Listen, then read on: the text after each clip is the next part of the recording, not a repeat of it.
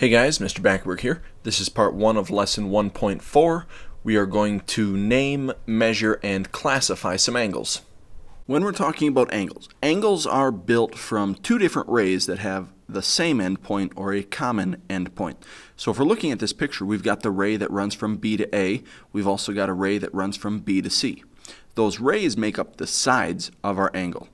That common initial point, or that common endpoint B in our picture, we would call the vertex. That's like the point of our angle. When we're talking about naming angles, there's a few different ways to approach it depending on what our picture looks like. So if we've got this picture on the left-hand side where we've got this angle with points A, B, and C on it, one way to name an angle is using the 3 points that show up on the angle. One thing we do have to be careful about is we need to make sure that the vertex point, so on this one it would be point B, is in the middle. So there's two different names that we could give to this angle. We could call this angle, we use a little angle symbol, we could call this angle ABC, again having that vertex point in the middle. The other name that we could give to this would be angle CBA. So using those 3 points with the vertex point in the middle. Now in this picture we've got just a single angle to look at. There's only one angle in the picture. If we're dealing with only one angle, then another way we could name it is just using the vertex point. So we could just call this angle B. If we've got multiple angles or more than one angle shown in a picture though, we're not able to use the one-letter way of naming. We have to use the 3 letters with the vertex in the middle.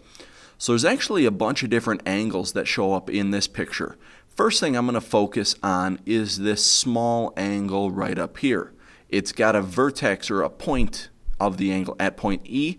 So one name we could give to that is angle DEF. The other name would be angle FED, again making sure that that point E vertex is in the middle. If we look at this other small angle down here, I'll highlight this one in blue. Now we've got a couple of different points that we're working with, but E is still the vertex. So we could name this one angle FEG, or we could go the other way around and go angle GEF. But there's one more angle in the picture. Let me use red to highlight this one. There's this big angle that goes from the top all the way to the bottom. So if we look at naming that one, we could name that one angle DEG, or we could call it angle GED. Now, like I mentioned earlier, we're not able to just use the vertex point to name any of these angles. All 3 of these angles have a vertex at point E. So if we just said we were talking about angle E, we wouldn't know which of these 3 we're talking about. So if you've got just one angle, you can go 3 letters or the vertex point. But if you've got more than one angle shown in your picture, then you have to use the 3-letter way of naming it. Next thing we're looking at is measuring angles, so figuring out how big angles are. And we measure angles using something called a protractor, and that's going to be this thing on the top left-hand side of my screen.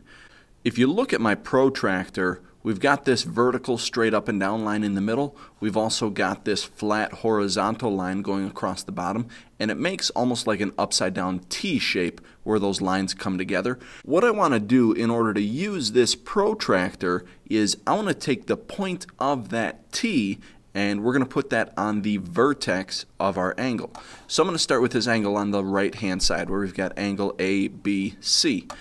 Again, like I said, I'm going to take that upside down T and put it right at the vertex point so that the flat horizontal line lines up with the bottom line of our angle. And now what we're going to look at, or what we're going to focus on, is where does our other side of the angle match up with some of those numbers up there. Now there's 2 sets of numbers. If our angle opens up from right to left like this one does, the bottom side is on the right and then it opens up towards the left, we're going to focus on the bottom numbers. So we're looking for the number that matches up with this BA ray And since our angle is opening from right to left, we're focusing on the bottom numbers. So right now it's looking like it's somewhere between 50 and 60. So now what we do is we have to go to these outer markings. This big mark right here is our 50-degree mark, and then we have to count how many over we are. So it's 1, 2, 3, 4 lines over. So it would be 54 degrees. If we're looking at this other angle down on the bottom left, again sliding our protractor over so that the vertex matches up with that upside down T, and then our bottom line matches up with that horizontal line on our protractor. Again, we're focusing on what number that other line matches up with. But this time, since our angle opens from left to right, we're going to be focusing on those outer numbers. So it looks like this one is somewhere between 120 and 130. So we're going to count the number of marks. So starting at the 120, it goes 1, 2, 3, 4, maybe 5 marks over on this one. So this one would be 125 degrees. When we're measuring angles, there are a few different classifications based on how big those angles are. And the first one is acute. We would say that an angle is acute if it measures between 0 and 90 degrees. So if it's a kind of smaller angle. Our next classification is a right angle, and a right angle is exactly 90 degrees.